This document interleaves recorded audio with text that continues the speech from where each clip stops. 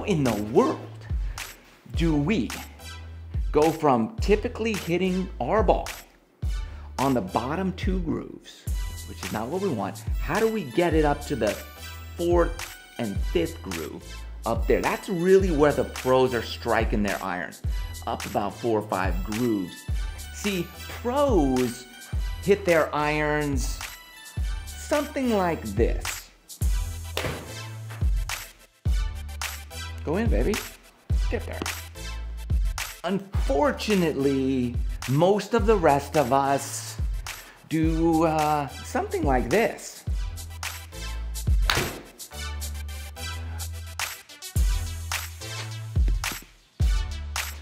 But with 3 little things that you can do, you can start hitting it much, much, much more consistently. Let's get to it. And in case you're wondering, today we are out at Sweetens Cove 9-hole golf course in Tennessee. It's pretty awesome. I played there one time all day. It's epic. Check it out.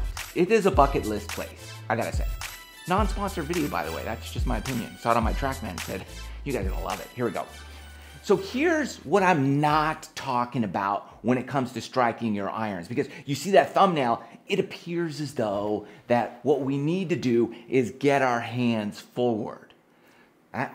Don't do that. See, what's gonna happen when you start getting your hands forward is it's going to open the club face up like so.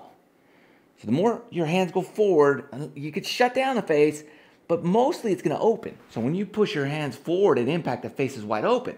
Well, to square the face, you gotta do this. You gotta turn it, shut it down. So you gotta bow that. That's not a bad move, but you gotta really bow it. When you do that, it starts getting your right shoulder over the ball.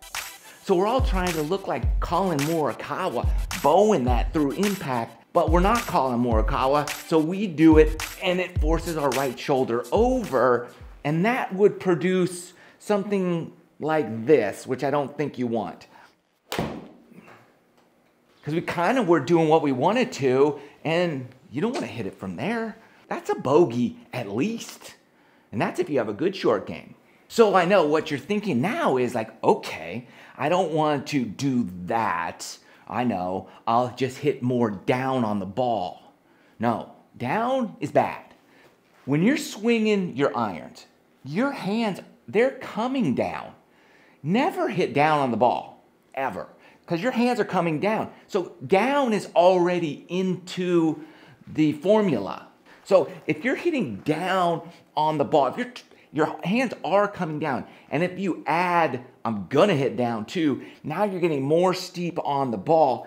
And what it does is it shortens or lessens your margin of error. The steeper you come, the less margin of error you have. And as most golfers, we need a lot larger margin for error. We really want to get that club coming in much more shallow. It's still coming down plenty, but then it comes in at a much shallower angle of attack. And yes, I know that in theory could produce a thin shot, which is exactly what we're trying to avoid here.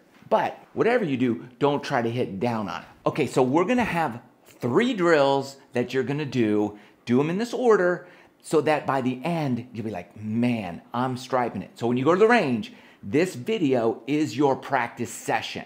So our first drill is gonna be this. We have to get our weight moving to our left side. All right, but we don't wanna do it in a way where we're diving in, like so. So here's how we do it so we don't dive in, is what I call it. What you're gonna do is you're gonna take your swing back this far. Your swing's gonna go right here. I do not want your hands going above your belt, right here. And then from here, what you can do is you're gonna just do a little step forward from that position. This will get you not diving in. If your hands are up here, you're gonna be top heavy and dive in. We don't want that. That's why I want your hands low, because when your hands are low to the start, they come up a little bit and it keeps you from going higher. That's why we do it. So do that little drill, weight just comes back and you step forward. All we're trying to do is train our body to move in very athletically like that, like any other athletic sport that you're doing. That's the motion you have to start with. So do that 500 times. All right, you got it. Then we're gonna go to phase 2.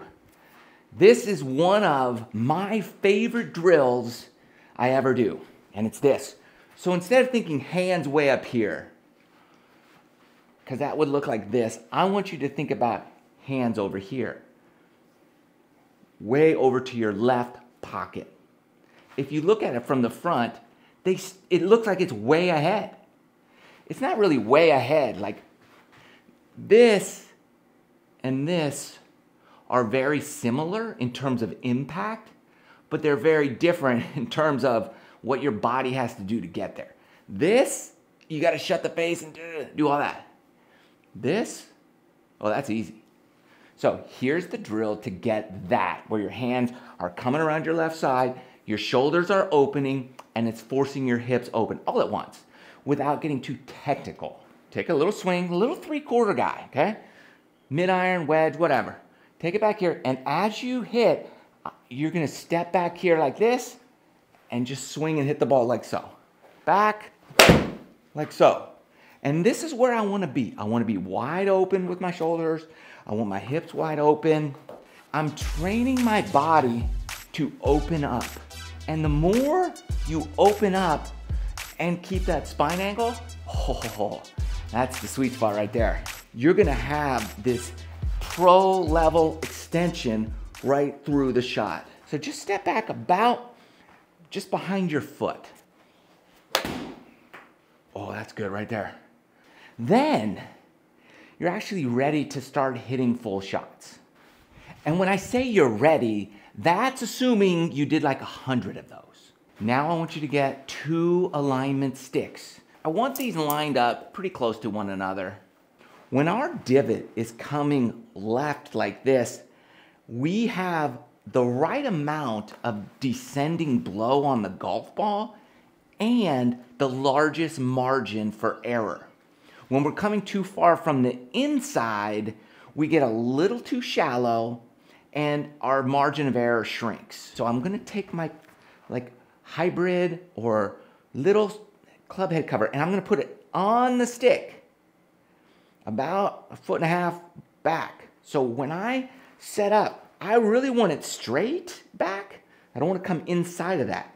I want to go right over it. And this helps me keep that head slightly outside of my hands here so that when I come down and I'm feeling what I just felt in that step back drill, I'm slightly hitting my divot to the left and it will produce hopefully something like this. That's what we're looking for. That ball had a little falling fade on it. That's what we want. Now to tighten up more areas of your game, watch this video right here. Love you guys. See you soon.